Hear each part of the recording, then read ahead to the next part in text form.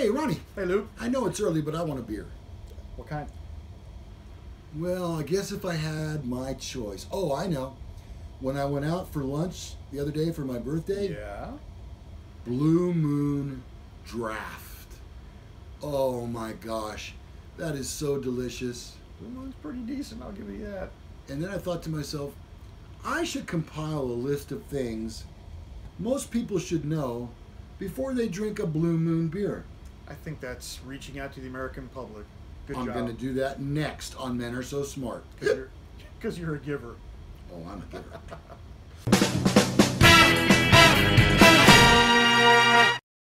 Hi there, welcome to another episode of Men Are So Smart. I'm Lou Gallagher. I'm Corvette Ronnie. Even people who aren't beer drinkers can get on board with Blue Moon. Who can say no to an effervescent Belgian-style brew served with a juicy orange slice? But that's not to say that the beer can't stand up to other big names in the business. The brand has opened some way cool breweries and tasting rooms, made a name for itself around the world, and consistently experiments with new flavors and ingredients. So, here come some fun facts to know about the Belgian white beer, Blue Moon. So here's one that I thought was crazy. It's been over 20 years since they've been around. Oh, Started wow. in 1995. A guy named Keith Villa, or maybe it's Villa, brewer, started churning out beers at the 2,700 square foot Sandlot Brewery in Denver, Colorado. I think I've heard of that. Villa would later become known as the brand's founder and head brewmaster. Interesting. 95, who knew? The Sandlot Brewery was the first ever brewery housed inside a major league ballpark. That's cool. So it makes sense that the beers on tap were named after the game played there. Slugger Stout, Right Field Red, they both went over well, but Belly Slide Wit was the hit that changed everything. How about You're Killing Me, Smalls? The Sandlot still makes 1,500 barrels of beer per year to serve during Colorado Rockies home games. Oh, nice. Next, there's a reason it's served with an orange. Tell me, please. Blue Moon's founder, Keith Villa, knew exactly what he was doing when he started whipping up creative beers at the Sandlot. In fact, he got his PhD in brewing in Belgium, where foreign combinations of ingredients inspired his recipe, consisting of malted barley, white wheat, Valencia orange peel, coriander, and oats.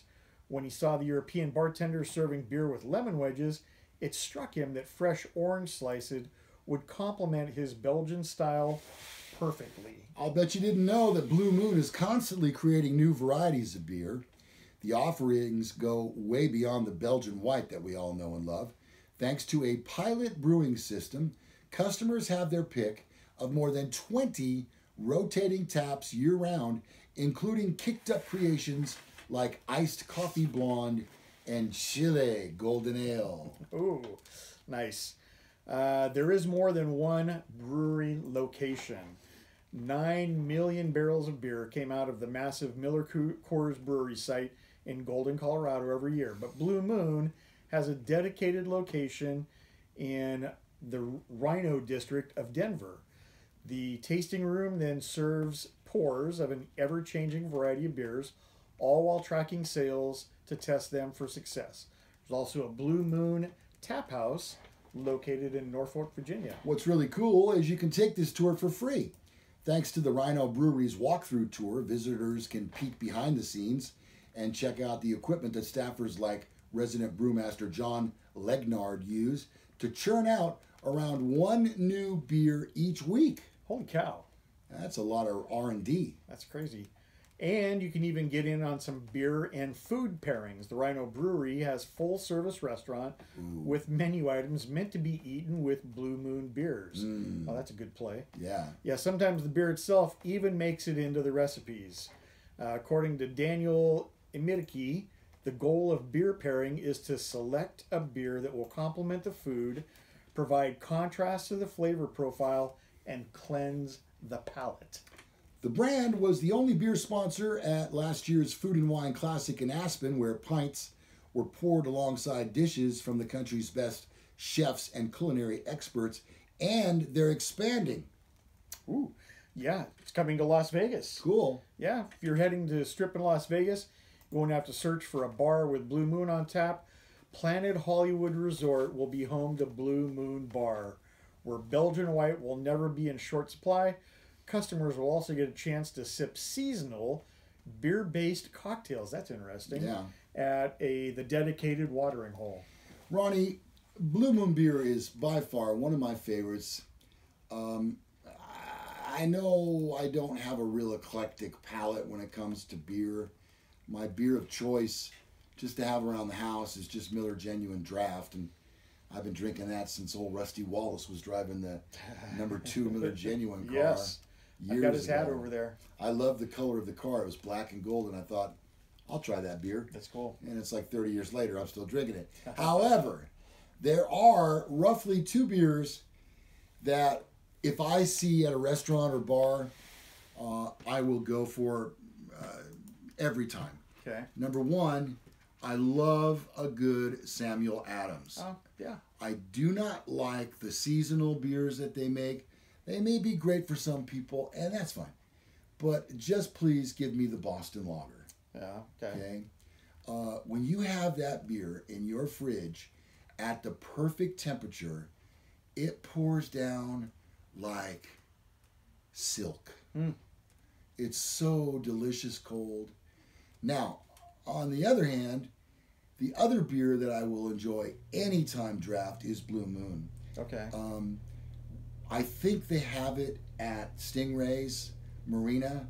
I'm pretty sure.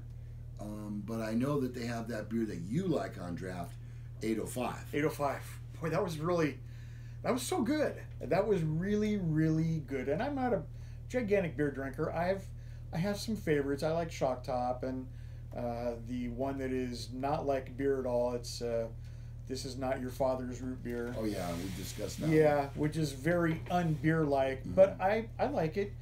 But I mean, have you ever been to a Gordon Bierst? No. I'm not even sure if they have one locally. I've been to the one in Burbank, California.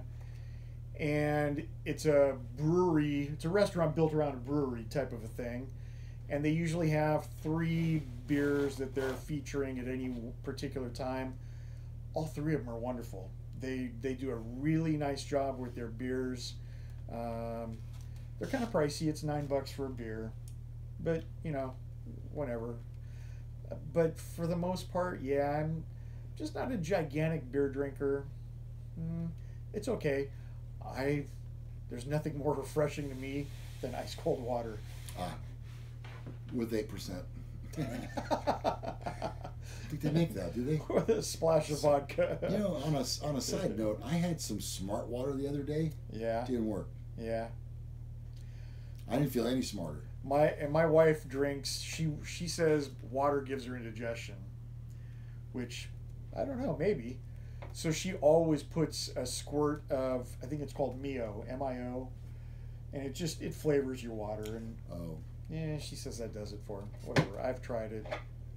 All right. Well, I am really thirsty for a Blue Moon, and there are probably 15 places where I could stop on my way home. Yeah. Yeah, I think I'm going to the store though. Well, not me personally. You know, I don't do that. Right. But someone from my camp.